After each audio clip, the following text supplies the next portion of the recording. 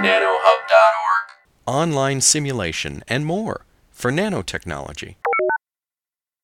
Well, welcome back. It's time to begin pulling this all together and wrapping up and understanding how the thermoelectric transport coefficients determine the thermoelectric performance of materials. And when Professor Shakuri gives his talk on devices and systems, you'll understand how that plays out in real devices. Okay, so let's see if we can pull everything together into this figure of merit.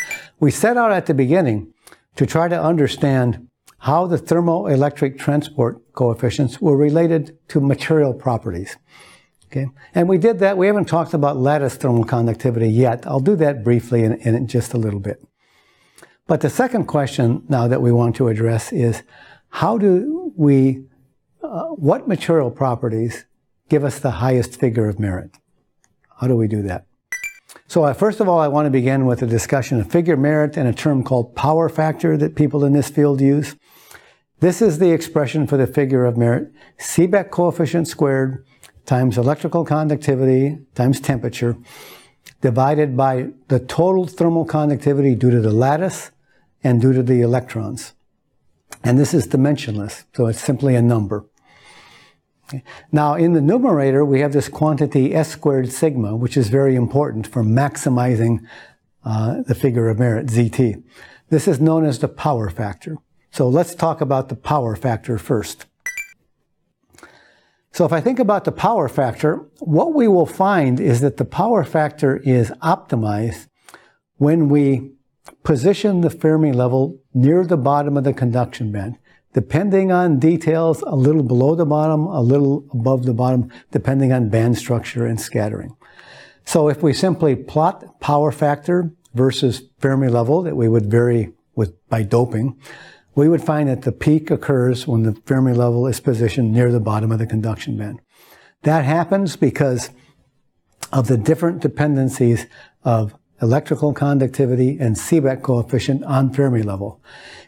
For lower Fermi levels in this optimum point, we will have a higher Seebeck coefficient, which is good, but we will have a much lower electrical conductivity, which is bad.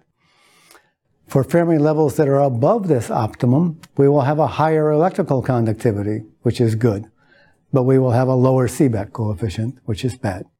So there's an optimum that occurs, and what we would like to do is to dope the semiconductor so that we position the Fermi level at that optimum.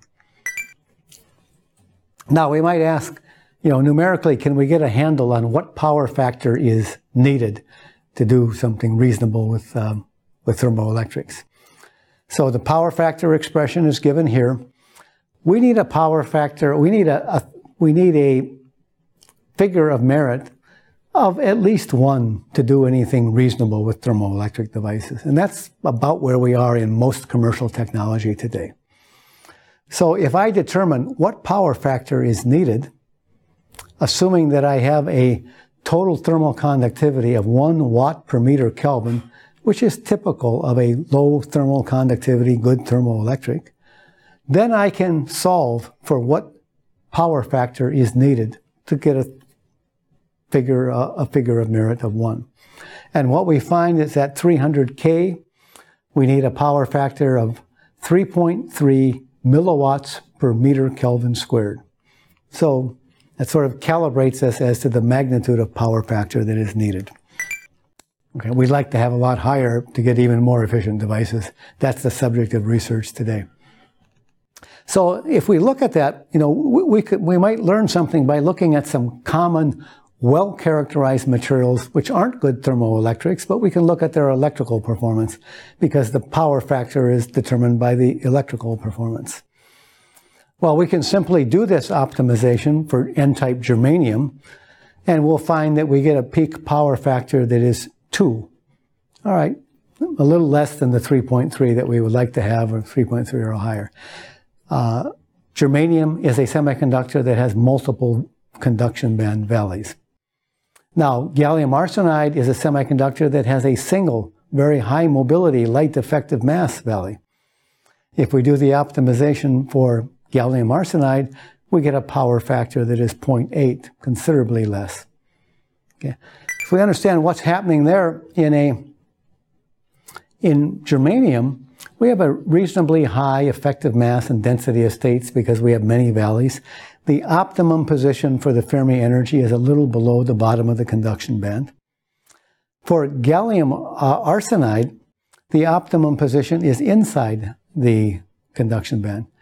Because we don't have very many states, we don't have very many channels, it turns out that we can get a reasonable conductivity, a conductivity that is close to that in germanium, which is much higher number of channels, by pushing the Fermi level inside the conduction band.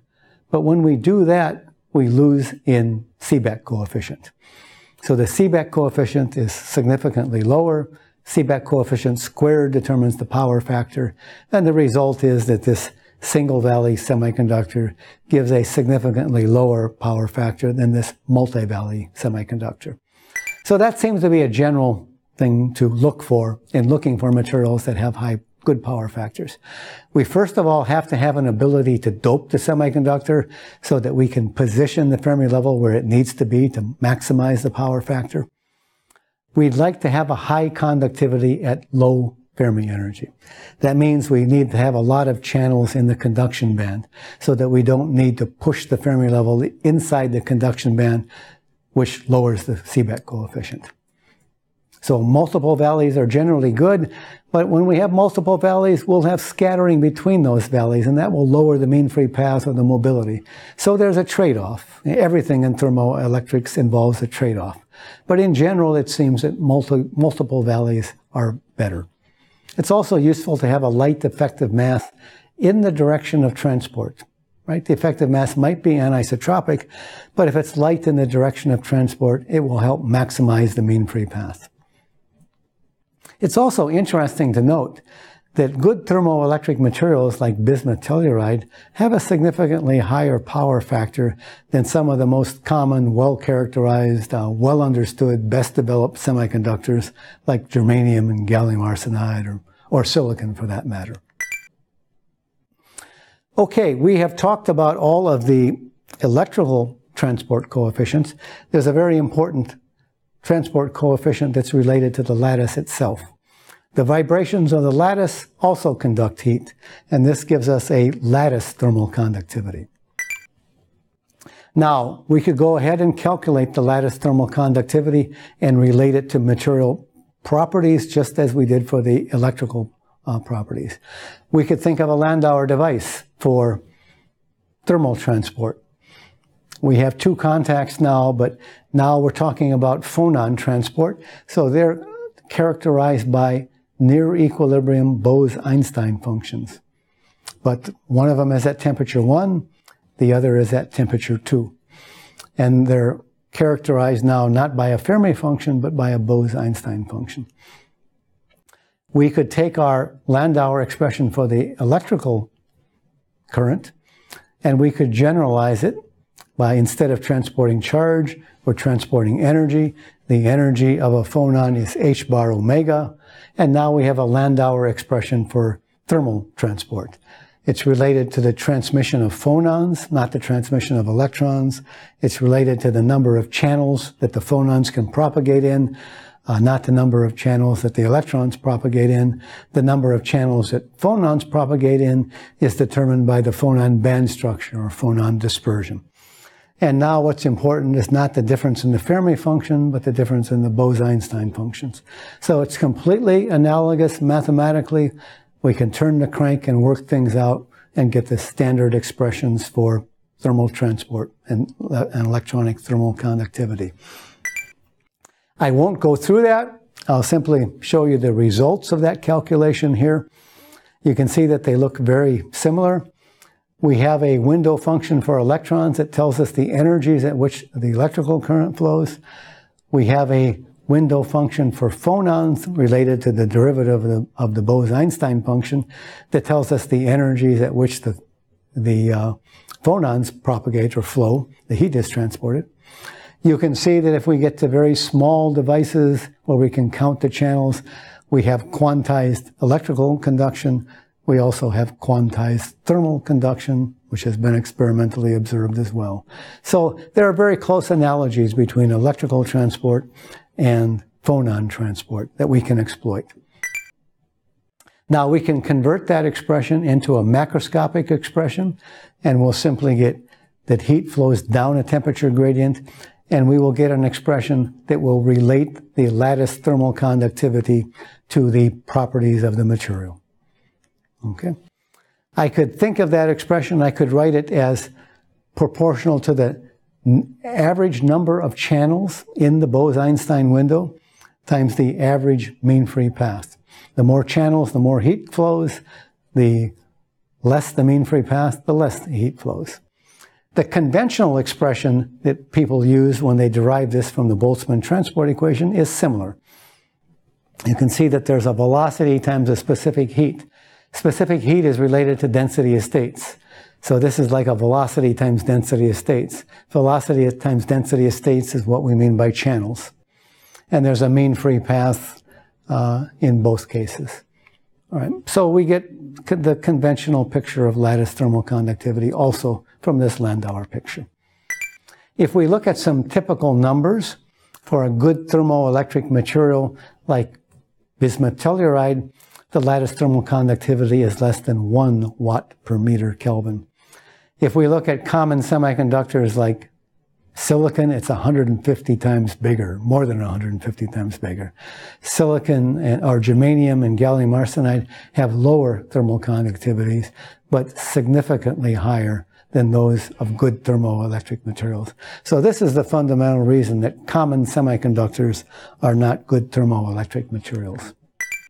So one of the exciting developments of the past couple of decades has been that people have learned how to artificially structure materials at the nanoscale to engineer the lattice thermal conductivity and to reduce it from the value it would normally have in a bulk material.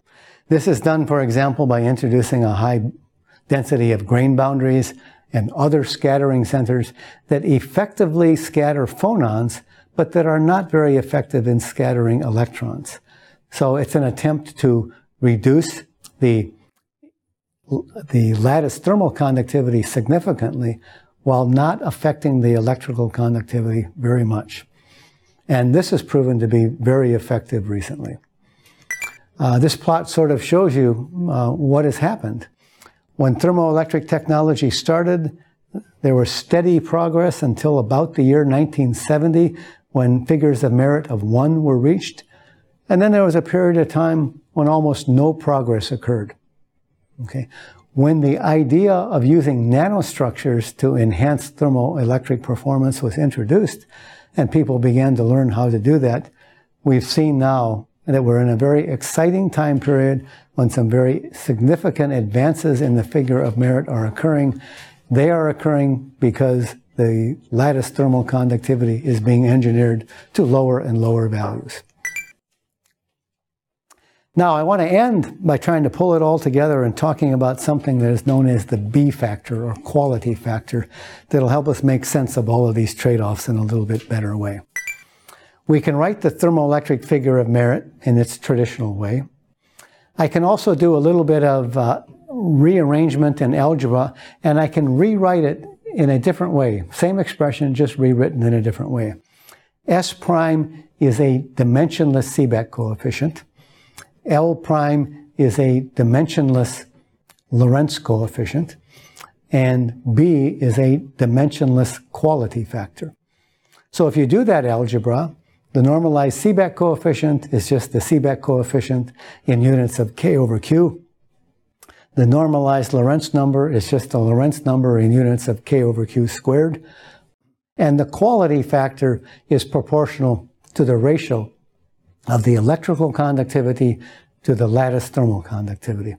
Note that it depends on Fermi level, because the electrical conductivity depends on Fermi level. Now, it's been known for a long time that if you can increase B, you can increase the figure of merit. The initial work was done with parabolic bands, but we've done it recently with more complex thermoelectrics as well. So here are some calculations, and what we've done in these calculations is just arbitrarily assume some value for the lattice thermal conductivity, and then sweep the Fermi level, which now increases this B factor because it increases the electrical conductivity, which is in the numerator. We sweep it until we hit the peak of the power factor, and that gives us a peak in ZT. And you can see the lower the lattice thermal conductivity, the higher the figure of merit is. Now, if I were to look at the peak, and if I were to connect the maximum figure of merit, ZT, for each of those lattice thermal conductivities, I would get this dashed line. So at that dashed line, the quality factor B has its optimum value for ZT. Okay, if we do this calculation then, for a parabolic band semiconductor, we just get a simple plot that gives us figure of merit versus quality factor at the optimum point to maximize the figure of merit. Now, you find that this curve is universal for parabolic band semiconductors. It doesn't matter whether we do this in 1D, nanowires, 2D, quantum wells, two-dimensional sheets, whether we do it in 3D, we get exactly the same curve. Okay, so it seems to be universal. Now, you might wonder, what if we look at complex thermoelectrics, these highly complex band structures? Would that give us an opportunity to increase the performance at a given quality factor? Well, surprisingly, what we find when we look at a dozen different complex materials with a dozen different band structures is that everything seems to fall on the line of this parabolic band result. Now, you may be at different points. A complex band structure might give you a higher B factor because it might give you a higher conductivity at the optimum Fermi level, but you'll always be on this curve, Kent. All right. Okay, now why is that? So one way that I understand this is by thinking of, what if we were on this curve with a parabolic band, and then we found a better band structure that enhanced the Seebeck coefficient? Well, the Seebeck coefficient depends on this quantity E minus EF, its average. So we'll enhance that and get a bigger Seebeck coefficient. That will help. But the Lorentz number also depends on the quantity E minus EF. If we enhance the Seebeck coefficient, we will enhance the Lorentz number, which is in the denominator. So anything we do to enhance the Seebeck coefficient will enhance the Lorentz number and make it difficult to pull away from this parabolic band result. Similarly, if we look for materials that have a low Lorentz number, they'll also have a low Seebeck coefficient. So this seems to be an argument. It's not a proof, that this is universal. We still hope that there are materials that can get us significantly off this line, but it seems that the vast majority of materials will give us a figure of merit versus quality factor at the optimum point, which is the same as a parabolic band. Well, what that does is that simplifies things quite a lot for us, because it means that there's only one thing that matters. We don't have to worry about Seebeck coefficients and Lorentz coefficients. We only need to worry about one thing. We only need to worry about the B factor. How do we maximize the electrical conductivity and minimize the lattice thermal conductivity? Those are really seems to be the only two things that matter in making a good thermoelectric material. So that's sort of the bottom line in trying to pull all of this together. We'll continue in the next section just with a quick wrap-up of everything that we've talked about during this tutorial.